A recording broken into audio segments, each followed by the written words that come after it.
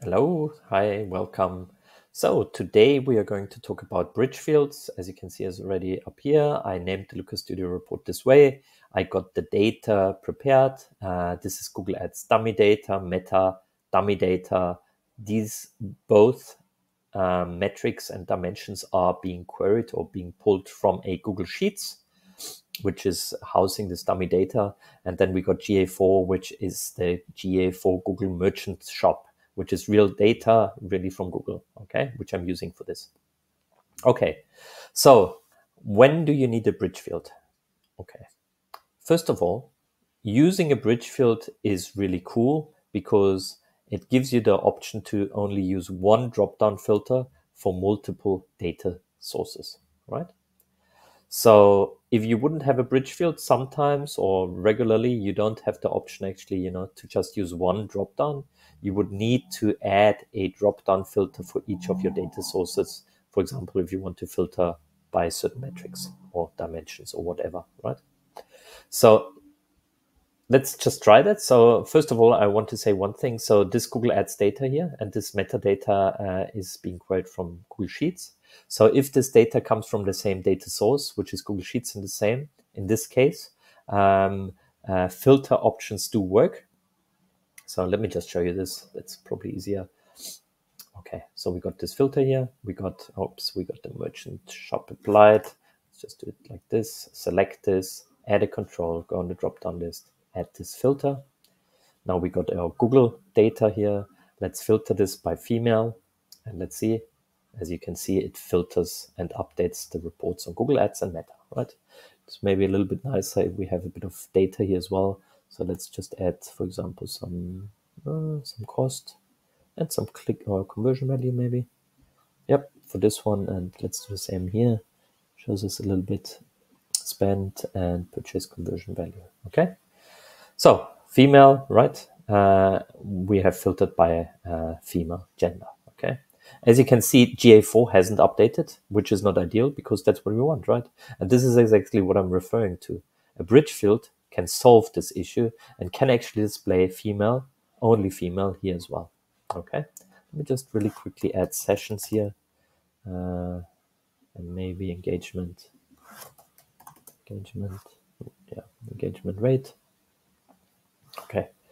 As you can see, this one is not updating. So in the end, what we want to do, we want to create a bridge field. So kind of like trick Looker Studio in telling that when you apply gender up here, like this dimension here, and when we filter here, don't just, apply it for this and this, like for Google Ads and Meta, but also apply it for this gender here, for GA4, right? So it's actually quite simple if, as usual, you know how to do it. You have to go into Google Ads, you go into the raw data, so to speak, and you customize that, right? That's where the power comes from. So let me just go in here. So I clicked on this, just remove this, add a field, add a calculated field. As you can see, we have a few options here. We also have our gender here. This is from the raw data. We won't change that, and we also can't really change it because it's from the raw data. We're querying it directly, right? We can customize it, but we're not going to do that here. So let me just show you something real quickly. So you could go into the gender and you could rename it gender 1 or whatever. Save that, finish it. As you can see, updated here, gender 1, and then here, you should actually see that as well, gender 1 as well. Okay, but that's not the purpose here, and we're not going to go into that. So we're going to go back to add a calculated field. We're going to go back to the gender. We're going to remove the number 1 here and going to go back. Oops, I clicked the wrong thing. That's okay, fields. Okay, add a field, add a calculated field. And now what we want to do is the gender, right? We want to do something with the gender to tell Looker Studio to include, the female gender for this report, and this report. And by doing this, we need a unique field or a common field across all these data sources. This one is using it, this one's using it, this one's using it, right? So we will name this anything evergreen field. Just have to use a weirder name now because I used field names before for this.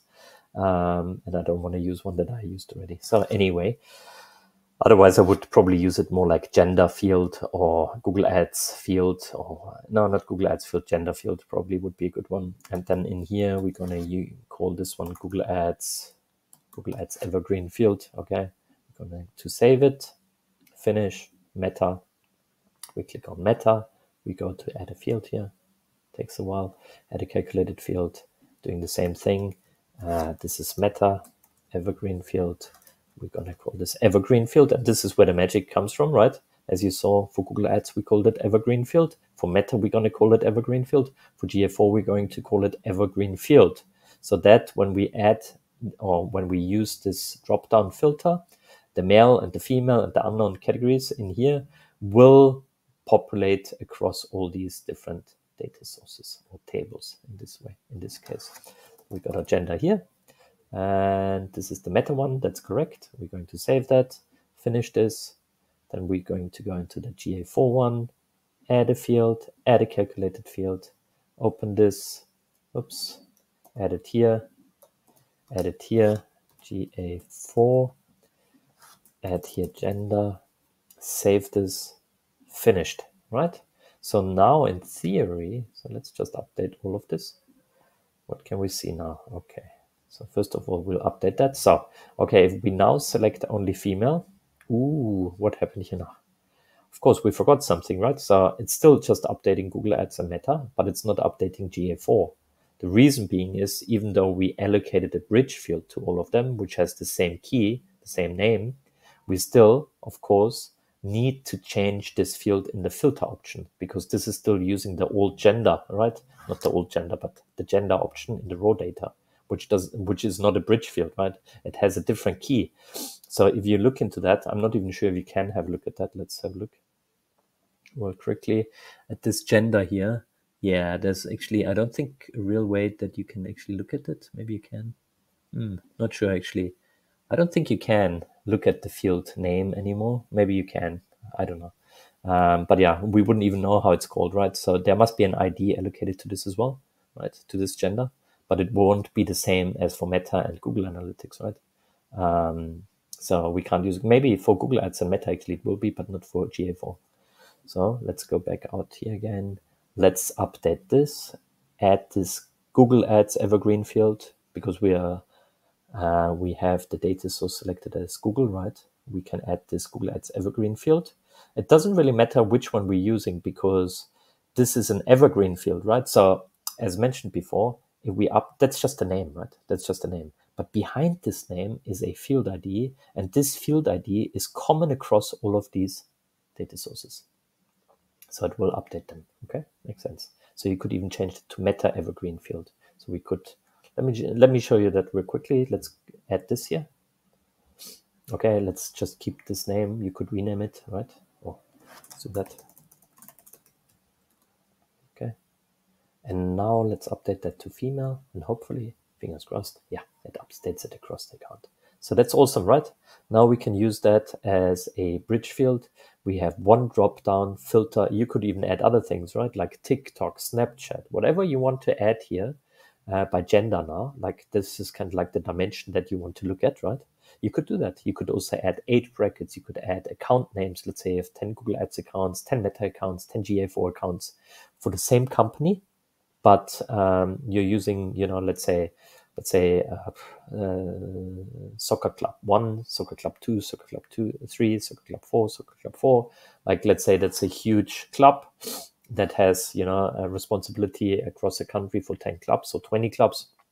They are promoting the soccer, events or whatnot on Meta, on Google Ads and GA4. And then, if they have the same name, like the same common key that you want to use, let's say, for example, the name of the sports club, or for example, you could also use, then you can use it. Like, let's say this name is called Sports Club 1 or Circle Club. Let's say Sports Club 1, then it's Sports Club 1 here, Sports Club 1 here, Sports Club 2, Sports Club 2, Sports Club 2, right? If this data is the same, you now have then the option, to filter by this drop-down filter. Yeah, and that's basically it. One more thing that I want to show is, as mentioned, here's the Google data now, right? Let's remove that real quick. Let's add another control for meta, let's say, a drop down, because as mentioned, it doesn't matter which one you're using, as long as you use the evergreen field. So as you can see here now, let's filter this only, just filter those two again. But now let's replace this gender with meta evergreen field. And hopefully, let's filter now again by female. It filters it by all of them. So yeah, that's it. I hope that was helpful, and yeah, keep learning, keep watching, and now I hope you liked it. Okay, bye-bye.